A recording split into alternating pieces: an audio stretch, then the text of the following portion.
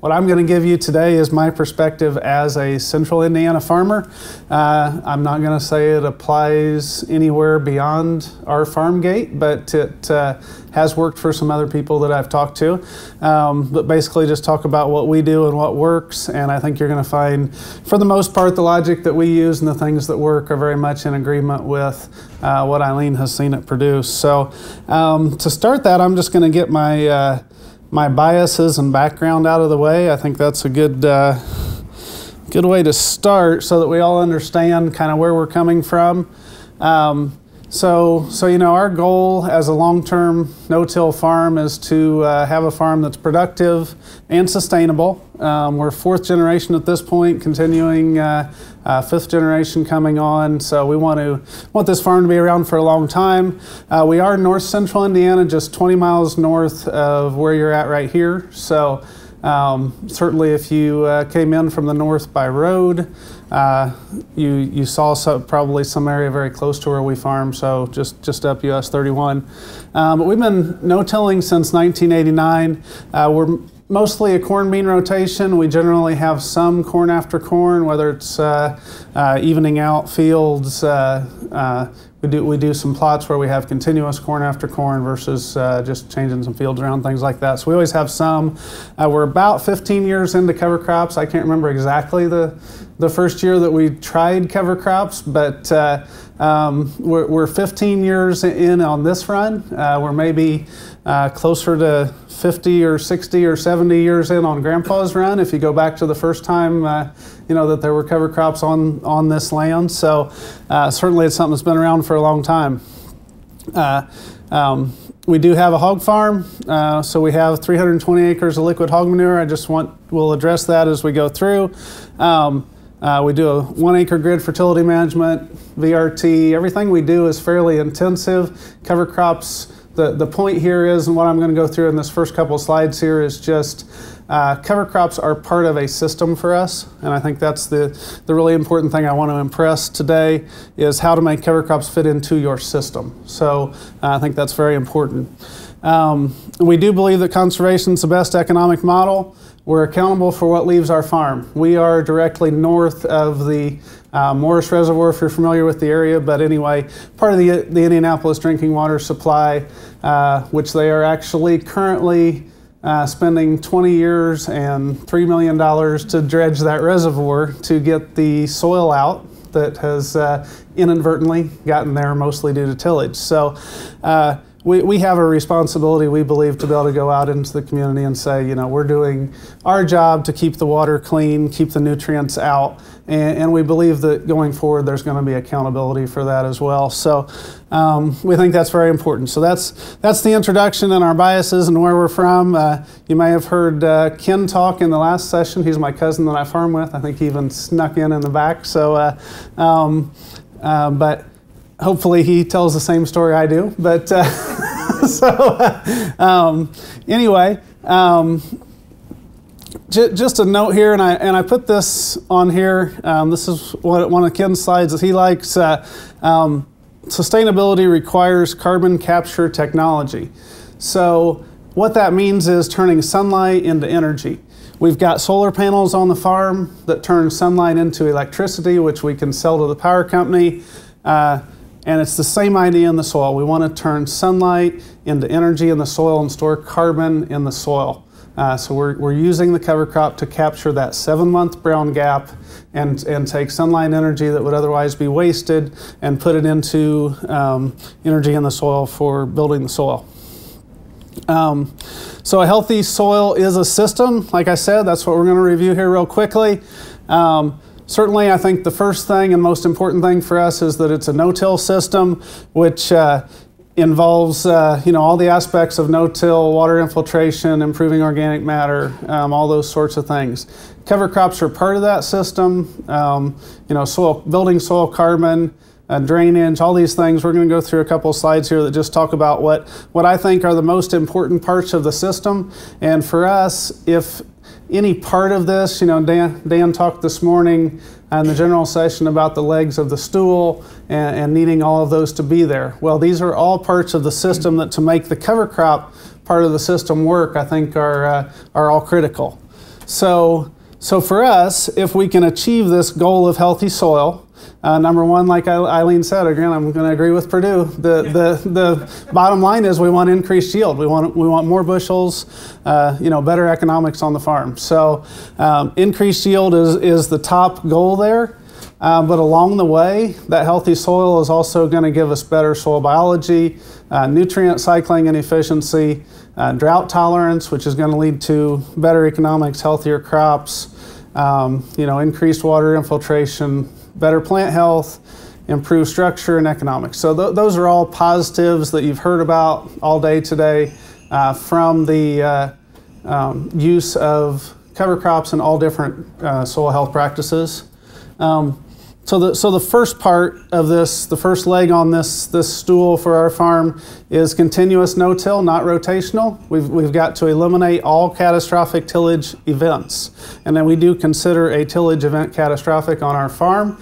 I think safely say that here. Most places I say that I duck after I say it. But we do believe that every time we have to do tillage for some reason, it sets our system back. It's a negative. It does not produce more yield. It does not improve anything about the system. When we do it, it's because we have something we need to correct, and we try to do it as seldom as possible. Usually it's after we've done some drainage work or something like that, and we just need to level the soil so we can farm it efficiently. So certainly you want that no-till to improve the soil structure. Drainage for us, I don't think here in central Indiana, I know other places in the world where you don't get as much rainfall and things, you can talk about using cover crops and not talk about drainage. For us here, I can't really talk about using cover crops without talking about having proper drainage, whether it's surface drainage, subsurface drainage, proper air and water mix and structure in the soil, at least at a base level, because if I do not have those things right, I can't get proper establishment of the cover crop. I don't get good rooting. So if we don't correct some of these basic things, parts of the system, we don't get what we need to get out of the cover crop and out of the no-till. So certainly we have our own drainage business, have for many years, and do a lot of drainage work on our farm as well as on neighbors, which side benefit of that is we get to go on a lot of neighbors' farms and dig soil pits. They call them tile connections, we call them soil pits, and see a lot of what's going on under all sorts of different management, and it's quite interesting. We've been doing that the last week on some custom work, and all I will say there is the difference between conventional tillage and no-till is significant. And the no-till soil structure, the color and tilth and health of the soil is significantly better. So nice to get a chance to see that. Again, I mentioned already that we do 1 acre grid fertility, variable rate. We like to make sure we've got, if you're going to use cover crops and no-till to build soil structure, you need to have adequate calcium and other nutrients there to accomplish that. So you need to minimize soil disturbance. I went out the two pictures, so we've got our nitrogen applicator as well as our manure applicator pictured there. The two pictures of the growing cover crop I went out and took yesterday. Those are actually, and it's very hard to tell. In the top picture you can see the curves a little bit where they turned, but those have actually had hog manure incorporated into that cover crop just about a week ago. So growing cover crop, hog manure incorporated 5 inches under the soil surface, and that's what it looks like just less than a week later. So you're able to do that. Go ahead and get the cover crop established. We use that bar there with the Dietrich sweeps and a drag line, are actually able to incorporate liquid hog manure into a growing cover crop. Cover crop roots immediately interact with the nitrogen and nutrients in the manure, store that for the next crop. Tremendously valuable system for us where we have animal manures to use. So once we've got low disturbance technology and minimized compaction and got the drainage right and got the no-till working right, now we're ready to talk about cover crops. So that's really what you came here to hear. So sorry. So really for us, that was 15 years ago. We had been working really hard at this no-till system and figuring out all of these different pieces of the puzzle and how to make everything work. And we reached this point where we started realizing that there was more to it than just the physical and just the chemical. We needed to do things, earthworms, from Eileen's old talks about earthworms years ago, really hit home, and going probably 18 years ago, going to a no-till conference, talking to a gentleman about earthworms and how to stimulate those, and he said, you know, I always plant an oat cover crop and the earthworms just love it. And this guy was at the time, you know, 70, 80 years old, and he'd been doing this his whole life, and he said, you just can't believe what it does, and the earthworms love it. And I said, well, we like worms. They're doing our tillage for us. We don't want to do tillage. We'll let them do it. So let's try feeding the worms, see if we can get more worms. And by golly, that was the beginning of this 15-year journey that we've been on, that we're kind of talking about now, and the things that we've learned. But certainly feeding that biology with the cover crops, building the organic matter, is what we're looking to do as the next step in this system. So once we've got a no-till system established, then we look at it as our next step.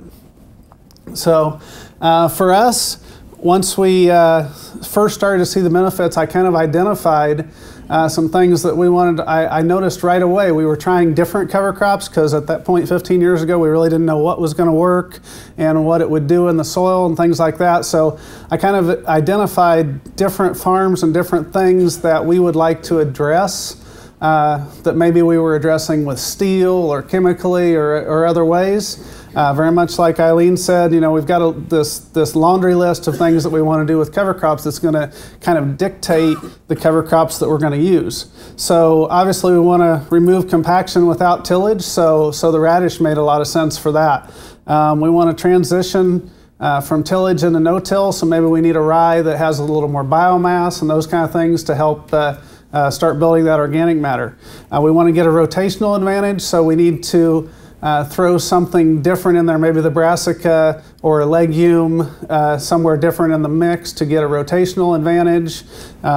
You know, we want to boost that biology and that soil quality. We want to trap the nitrogen, like I talked about, from the manure, or just the carryover left over from the corn crop.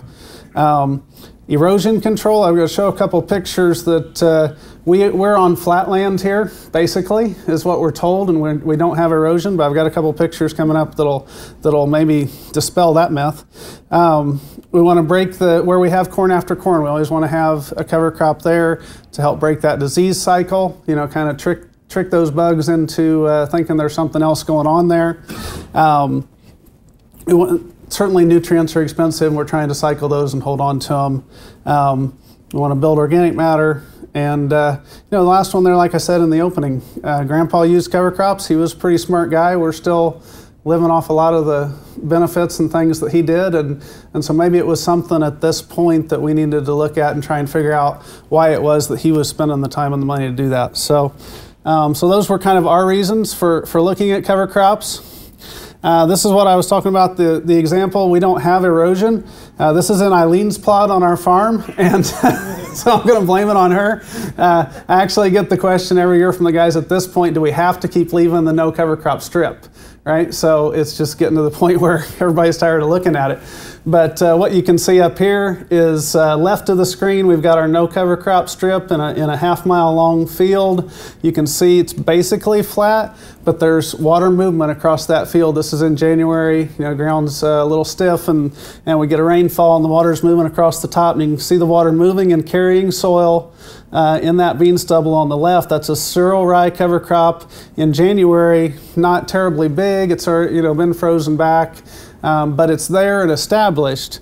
Bottom right, you can see where the topography forced that water to come over and cross onto that short cereal rye cover crop. And what you'll actually see there is within 60 feet, we've gone from dirty, milky water carrying soil and nutrients, all deposited into that cereal rye cover crop, and clean water coming off the other side of that strip. So certainly, even in flat land, shows the benefit to having the cover crop to keep the nutrients, even if it's just in place within the field. This may not have left the field, but it wasn't where we put it anymore, which to me is erosion. If we go to this trouble to have 1 acre grids and put our fertilizer where we want it, and then it washes to a different part of the field, then it's no longer where I wanted it, and I've got the risk to lose it, so I want to avoid that. So certainly that's a great example. This was a good example I got this spring. One of our neighbors that says he doesn't have erosion. I think he does. He was actually out this fall after harvest, I hear, with a dozer and a pan at the bottom end of this waterway, collecting the dirt and bringing it back up to the top. So he's recycling. So, anyway, so that is certainly something that happens. You can see the bottom left picture there is a similar situation, water coming across one of our fields on a cover crop that's established in the spring, and just, yeah, the water's leaving the field. It's clean, clear, nothing in it. Certainly what we're looking to see. Eileen mentioned wind erosion. So we don't have wind erosion in our area, but we do, especially around springtime and tillage. So this is one of those bad cases where we had to do some tillage to level a couple of tile runs that we had put in. So the two pictures you're looking at there are the same day, same field, same wind conditions, everything the same. The only difference is we've got a cereal rye cover crop that's been killed on the bottom, absolutely no dust, no soil leaving the farm, just a huge plume of dust where we've just done a single pass with a field cultivator to try and smooth out those tile runs that we put in. And that's the difference in a single pass of how much nutrients and soil that are blowing away in that one pass and across the road onto the neighbor or further. So that being said, that's why we use cover crops on our farm. I certainly think if you're going to look into cover crops on your farm or advise somebody that's looking at cover crops on their farm, you need to identify what that goal is. And it may not be the same on every field, may not be the same every year, may not be the same after every crop. But, you know, are you going to try and remove compaction? Do you want something that's easy to manage to start out with, like Eileen was talking about? Do you want to control and break that disease cycle? Are you looking to scavenge? You're looking to control erosion or work on those rotations or any of the other reasons. But certainly I think it's important to identify, because that's going to really dictate what you choose as a cover crop on your farm. You know, you can see the difference there between a brassica and certainly the penetration that it's doing, and more of a grass that's got the fibrous roots. So two totally different root types, two different outcomes, and you know, maybe you want them both together, maybe you specifically want one. So on our farm, we were led to, these are the things that we're currently using on our farm to one degree or another. Certainly cereal rye, annual ryegrass, oats, radish, clover, rape, barley, Austrian peas, vetch, and mixes of all of the above in one form or another. So those are the things I'm familiar with that we've been able to work with and make work here in central Indiana in a corn soybean rotation. This, I always get the question, so we'll just throw it out there, and if you want to take a picture of it, then you're more than welcome to. So this is our fall 2017 mixes going to crops in the spring of 18. So the top two mixes in the center there are going to be our going to corn in 18. So this would be soybean stubble, going to be no-tilled into corn. The first mix is our first, and I was going to mention later, but we're very specific about variety selection, hybrid selection as part of our cover crop program in our cash crop. So we try and, as much as we can, push maturities earlier, we do, so that we can get out there and get that cover crop established and growing. For us, we grow a lot of 2.5, a lot of 2.7 soybeans, so we can get those off in September and get an establishment of the cover crops. What we found in this system is that is not an issue on yield. They always yield just as well, if not better, than our Group 3 beans in this system, where we're mitigating soil temperature and holding on to moisture. The shorter season beans do just fine. Similar situation with corn. But that being said, we try and get out there and get these planted as quick as we can. But our primary first mix that we're going to plant on soybean stubble that's going to go to corn next year is going to be oats, radish, rape, and crimson clover. That is a great mix. You can see the top right photo there. That is what remains in the spring, which is rape and crimson clover. Not bad to plant into. A beautiful, you can see the bottom right picture there, a beautiful tilthy seed bed with all of those fibrous roots growing through the winter. With the radish and the oats having died out in the wintertime, you're left with a fairly sparse, there's still a lot of roots that are holding the soil and taking care of the erosion, but it's a fairly easy, there's not a lot of top growth to plant through, doesn't create a lot of problems, easy to kill. So super happy with that mix. You've got in the earlier planted stuff, the clover generally will go ahead and nodulate and make some nitrogen. We don't usually count on it because where we're at and as late as we're planting the clover, it's not going to be consistent across the field. And honestly, when Eileen talked about needing nitrogen in the bank, our goal with the cover crops is to build soil organic matter, build soil health. We want to deposit that nitrogen that we're either able to scavenge or create with the cover crops into the soil to build organic matter. It takes a lot of nitrogen to build organic matter. If we rob it back out of the soil by shorting ourselves on our nitrogen recommendations, we're going to limit ourselves on how much organic matter we can build in the soil. So our goal there is not to steal that nitrogen back out, it's to leave that to build the organic matter. Soybeans, our group 3, late group 3 soybeans that come off, obviously we're getting too late for some of those things in that first mix. So we're going to go to a half rate of cereal rye, still fairly thin come springtime, easy to plant into at 15 pounds. 15 pounds of oat that's going to winter kill, and 3 pounds of rape that at that time of year is probably going to survive the winter, but not always. So, so we're going to have 15 pounds of cereal rye come spring for sure, and maybe some rape out there. Still a pretty easy mix to plant into, does a nice job of holding the soil.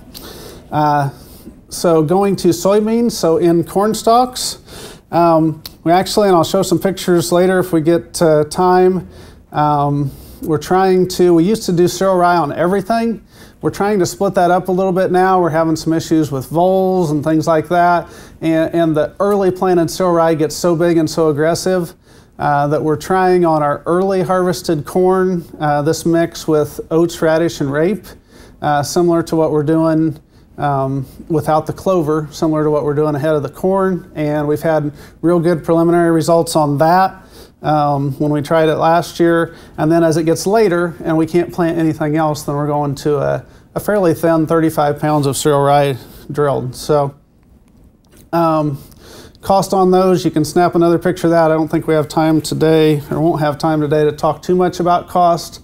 But suffice it to say, we're going to be talking $14.50 an acre average for our mixes across the board. Some are a little more, some are a little less, but that's about our cost per acre for seed. It's going to cost another $12 an acre for labor, fuel, tractor hours, repairs, all of those things. So you're going to be at $26, $27 per acre for your cover crop drilled.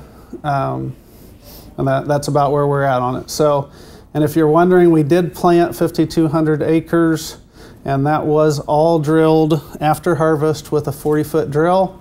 So if anybody wants to drive a drill part-time, you're welcome to come on over, because it was something like 300 tractor hours on the drill this year. So certainly that's a challenge, and a reason that as we look at planting methods, I don't recommend necessarily that everybody do it all with the drill. Planting dates that kind of go along with those things that I said we use.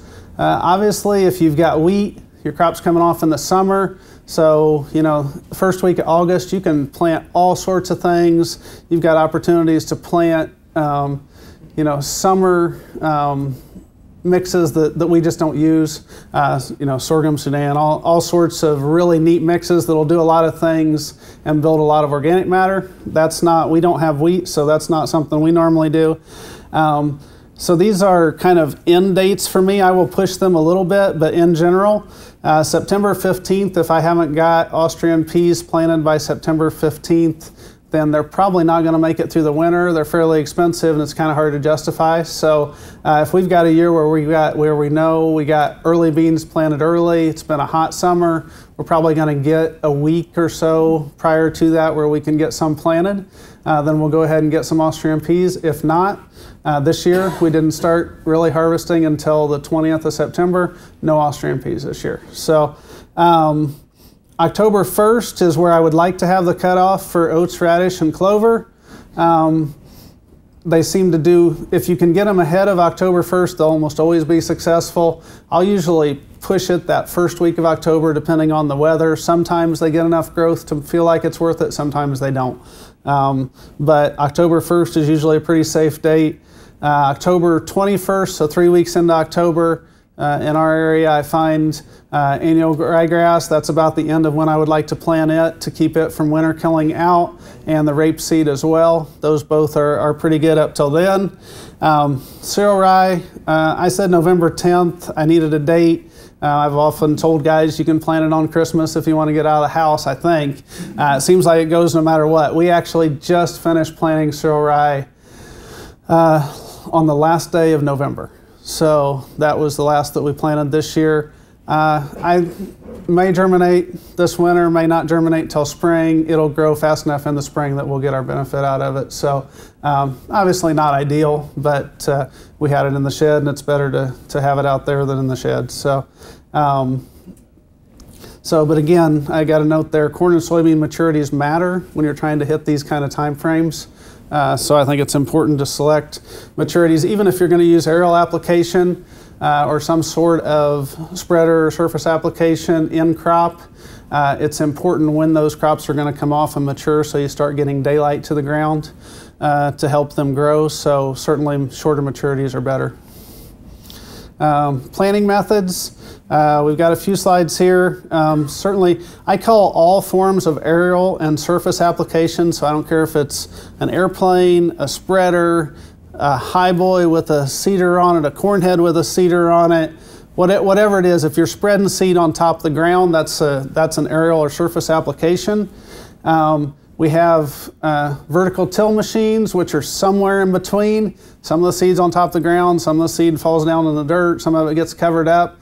Those are, depending on moisture conditions, can fall one way or the other, more towards aerial application or more towards drill, just depending on what the weather's like. No-till drill obviously is my favorite. The precision planter we used for years, and certainly I'll talk about that, and we had great luck with that. But let's just go through real quick. So you can see different results from different planting methods. You know, the nice singulation from the precision planter, the nice total coverage that you get with the aerial application, rows with good growth where you drill. So a lot of different things going on there. Precision planter, like I said, was really where we got started on a large scale. We were able to take our soybean planter with split rows, set it up with some small hoppers so that we could run one row off of the central fill with like rye or oats or something like that. And then the row in between, we would run clover, radish, those kinds of things. The one downside, well, two downsides for us on the precision planter, one was cost. That's a very expensive planter to be dragging over the acres in the fall. So if we were only doing a couple hundred acres of cover crops or 1,000 acres of cover crops, that was okay. But as we started trying to do more and more, it was a lot of wear and tear on the equipment. So that began to be a concern that we were spending too much, using too expensive a piece of equipment for that job. So that was really the end reason we got away from it. Also, the row spacing, 15 inches is not bad, but ideally I'd like to have my plants a little bit closer together. The nice thing is with that row spacing, with the precision placement, you can get by with the lowest rates and the lowest cost of any of the seeding methods that we're going to look at. So dollar for dollar certainly gets a cover crop on for the least number of dollars that you're going to be able to do it. And you certainly want to be careful not to overseed when you're using 15-inch rows in a precision planter, because if you get if your in-row spacing is too tight, you'll just get top growth, very little root growth, and that's not what you want. but certainly a good way to go. One thing that is difficult is if you're trying to do mixes, especially pre-bought packaged mixes that have small and large seed in them, where you're working with plates like this on a precision planter. It's hard to get a plate that will necessarily work with different seed sizes. So that would be why we split the rows and could use one plate type on small seeds and one plate type on the larger ones. I put the no-till drill and the vertical till together. Those are both methods to put the seed into the soil. I think really the key there is seed to soil contact. Obviously, I'm going to lean towards the no-till drill is going to be more consistent and better at doing that, but they are both trying to put the seed into the soil. But certainly, you can plant the latest with this. Maybe similar to precision planting, I guess, but anything that's going to lock that seed into the soil, get it growing just as quickly as possible, that lets you push your planting dates the latest, which is a benefit. Again, fairly low cost on seed, not quite as low as the precision planter because your row spacing is generally tighter, but certainly less seed required than your aerial or surface applications, and you can do a lot of things there. So I'm a big fan of the drill. I tell people, if you're just going to start out and try it and you want to be successful, the drill's the way to go because you know what you're going to get. Put it in the soil, it's going to grow, and you don't have to worry about whether it rains, doesn't rain, those kind of things. So aerial and surface applications, certainly if timing is appropriate, I think they work really well. The thing you have to watch out for is that you need more time, so your aerial window is going to be pushed forward. So you need to start your aerial, where I was saying September 15th, that's maybe 2 or 3 weeks earlier. So late August is where that same time frame is going to be with your aerial application because your seed is on top. You've got to get enough moisture to get it to germinate and get a root down into the soil. You're just going to be a slower establishment with the surface applications.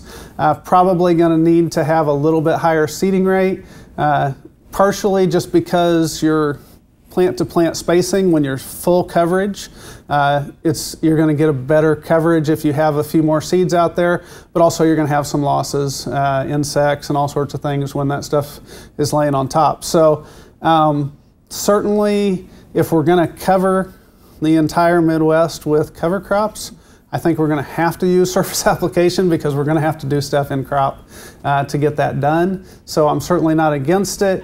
It's my second choice if I have a choice. But when you need to get things done, it's certainly, especially if you're short on labor, need to get things planted ahead of harvest, or you don't have the extra labor during harvest to get it done, or you don't have a drill. Certainly an effective way to get it done. This is just an example here of aerial versus, what am I doing? A little bit over, we're getting there. So aerial versus, these are all aerial applications. You'll see you get a little bit more spindly when you throw it on top of the ground as opposed to the same mix planted with a drill is going to tend to, I think the tap roots tend to grow a little bit more vigorously when they're put into the soil, which you would expect. Grasses, cereal rye, oats, annual rye thrown on top of the ground, which you generally would plant fairly shallow anyway, tend to do really well. The fibrous roots, the taproot, more expensive seed I like to put into the ground. So certainly if you're going to have mixes, you want to think about how you put that mix together. You want to have varying root types so you can get the benefit of fibrous roots as well as tap roots. You want to have growth rates that you don't want to have a lot of something in the mix that's going to shade everything else out. So be careful with your mixes if you're coming up with this magic mix that you like.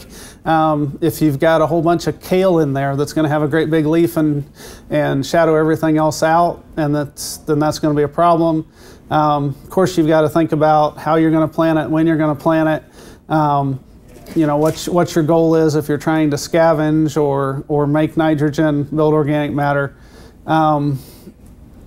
certainly by having mixes, you can improve winter survival. I've seen that with a lot of the things that we plant. Something like oats as a cover in the fall can kind of foster through some of those frosts and things that may take out some of the more sensitive seedlings and give them a chance to get established.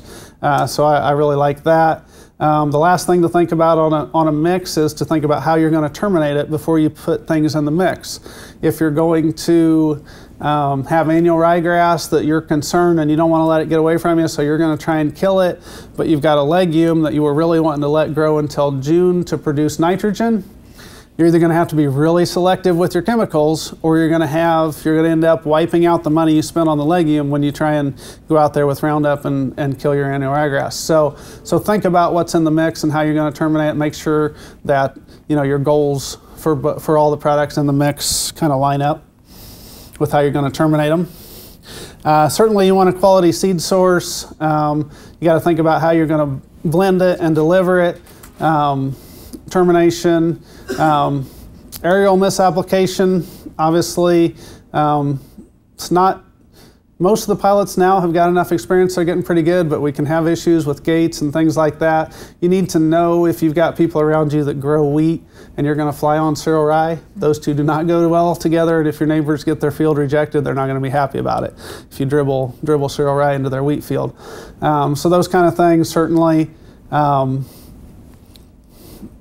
Real quick there, this is a great example here.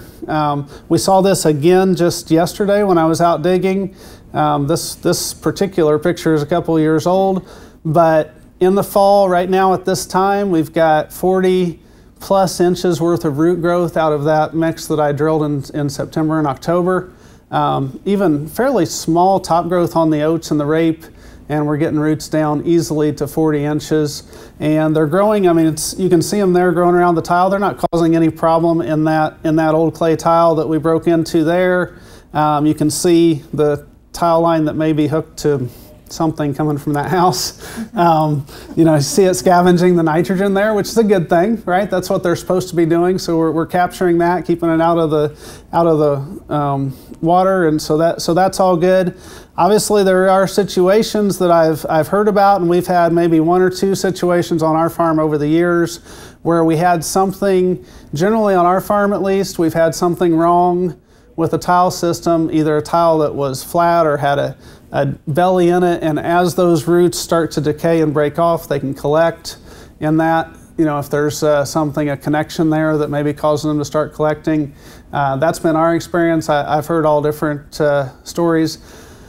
If you have tile that you think you have issues with, or you have a soil type where you believe you could have issues, I recommend watching your planting date so that your cover crop doesn't get too big, your seeding rate so that it's not too thick, and possibly staying away from some things like cereal rye where you're concerned about that type of root growth.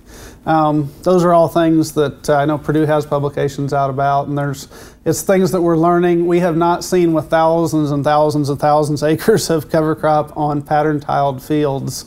We've not had much problem, but obviously in certain situations I know that it can be. Similar thing there with the voles. This is our plot again with Eileen. All the bad stuff I say is related to the plot with Eileen. And but you can see here where we have some vole pressure on that aerial photo.